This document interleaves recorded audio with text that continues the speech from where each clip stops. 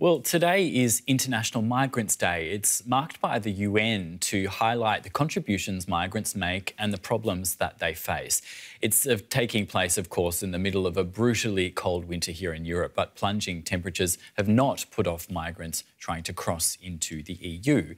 One increasingly popular point of entry is along the border between Serbia, which is not in the EU, and Hungary, which is.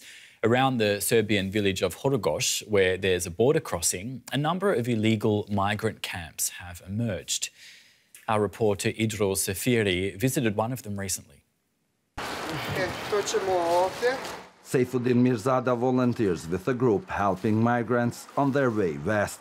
He understands more than most what we are driving towards. He came here from Afghanistan and knows what it is to risk everything for a chance of something better. When you are on this road, you don't know what's going to happen in an hour. What will happen to you?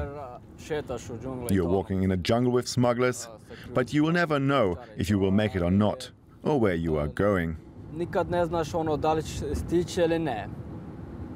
Seyfuddin was 14 when he tried to get to Germany.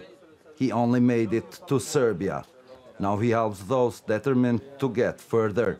The volunteers go out a few times a week towards the border with Hungary, with the EU.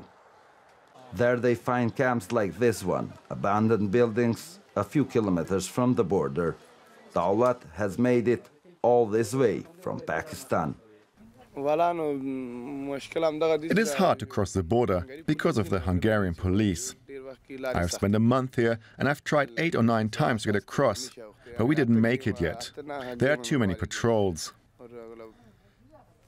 Now I'm waiting for a friend who broke his leg to get better, and we will try again.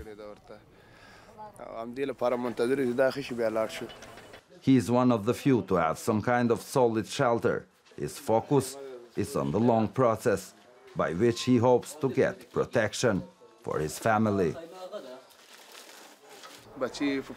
I have 4 children in Pakistan, and my plan is to make it to Germany as soon as possible.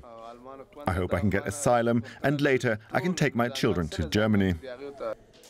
You can find camps like this dotted around the border region. This one is largely Afghans, enduring medieval conditions for their dreams of the future.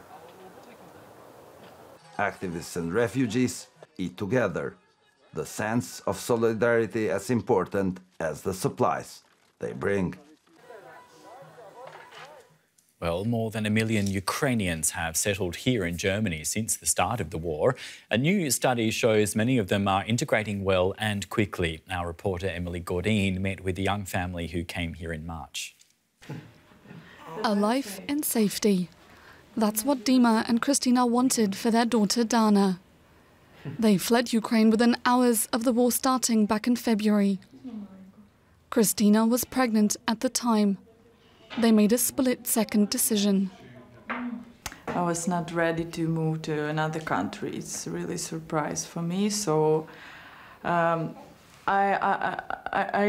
can imagine that my baby will born in Ukraine, but I cannot imagine that my baby will born in another country. But the Russian invasion changed everything. Their home was in the firing line. While the couple had friends in Berlin, Germany was still a foreign land. They faced the hurdles of bureaucracy and had to get used to the peculiarities of German life.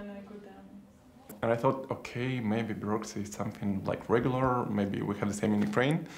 But it's a bit different because like you need to have like terms and it takes long time to achieve. All this paperwork, post mailing through the post, it's really surprised us because in Ukraine we don't have all of this.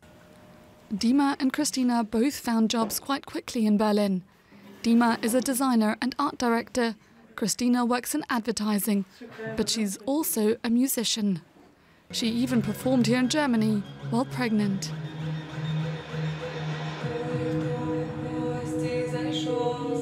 Yeah, lots of good moments also, like, as I said, like giving birth here and medicine, and like Berlin is amazing city to just give a walk, like lots of parks and yeah.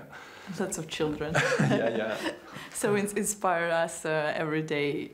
Yeah, and lots of working possibilities. I found work quite easily, like lots of propositions, and yeah, we're quite happy with it. Not all of the 1 million refugees coming from Ukraine have been this fortunate. Dima and Christina have settled into their new life in Berlin. And while they're keen to return to Ukraine, they're determined to make the best of it until the war is over.